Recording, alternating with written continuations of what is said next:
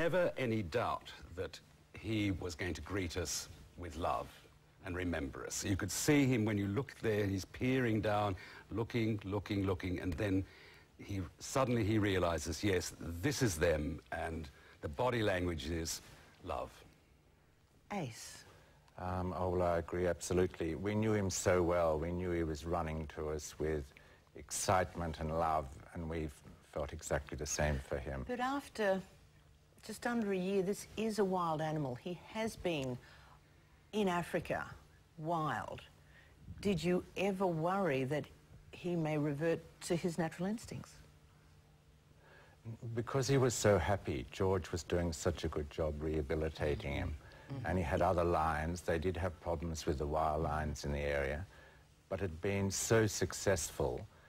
If he'd been frustrated or hurt or hungry, I still don't think he would have ever attacked us. But because his circumstances were so good, he was a very happy, contented lion. Well, let's go back a year. It's extraordinary, and most people just go, what do you mean you can buy a lion in Harrods? That's just... But there was an era where exotic animals were traded like that. It was something that is no longer possible, and rightly so. Trading of animals still continues, but for different reasons, because they're spreading gene pools.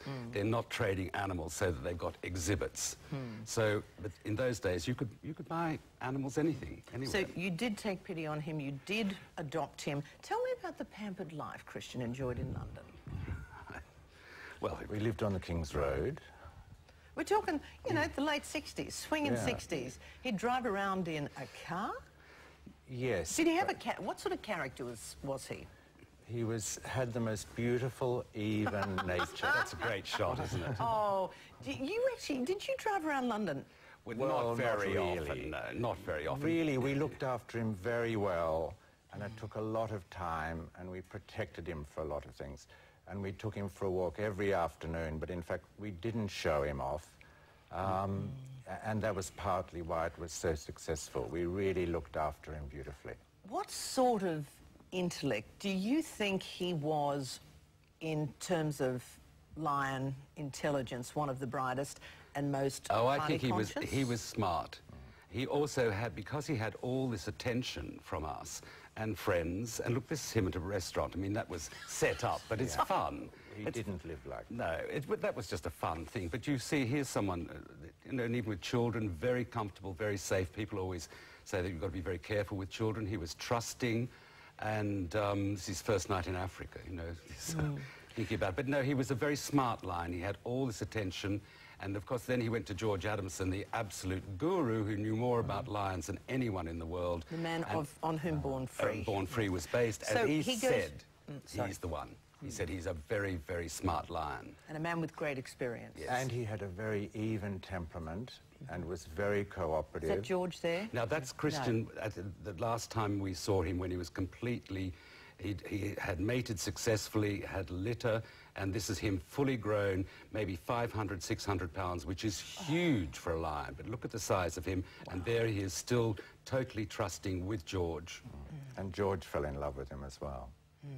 George was a sort of lion whisperer, really, wasn't he? He was just totally magical. But when you went back 12 months later to visit Christian, George had said, look, don't expect too much here. And we haven't seen him for months. How is it that he appeared only the day before? Back in this reserves hundreds of 450 square miles. Yes. So he just appeared. Do we take into that he just appeared after not having been seen for months the day before you arrived? Are we talking any sort of telepathy here, or am I stretching it? Well, people... Who knows? Yes, who knows? Well, people that talk happened about the next visit as well. He appeared again. And he hadn't been seen for a while. Because one of the big dangers, trying to socialise him with his own, wild, other wild lions don't like people encroaching. That's when they can be killed. Yes. Well, this is one of the things. When we had the opportunity, look at that, isn't it fabulous with Ace? When we had the opportunity to take him to George Adamson, I mean, George said to us, look, you know, you guys are taking a chance because he's 5th generation domesticated. It's not like Elsa, who was born in Africa and knew the smells of Africa.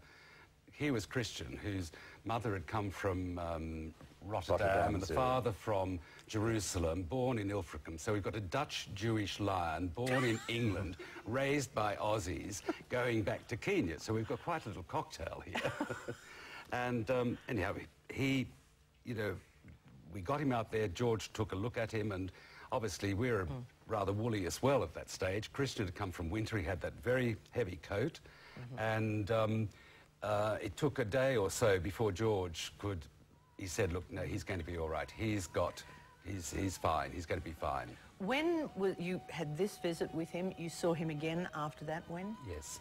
The last time was in '74, by which point That was you. I didn't go there. Right, but we had another one, but then I went back, and that was the last time he was ever seen, and that was it. He was in the wild then. And did he recognise you? Oh, yes. Oh, still. Same.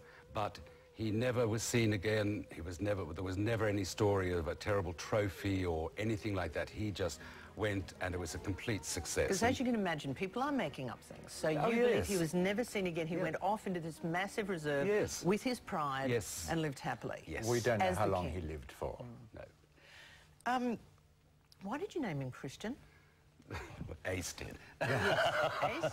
But it's 30 years. I said to John the other day, how did he get such a cool name? He said, you named him Christian.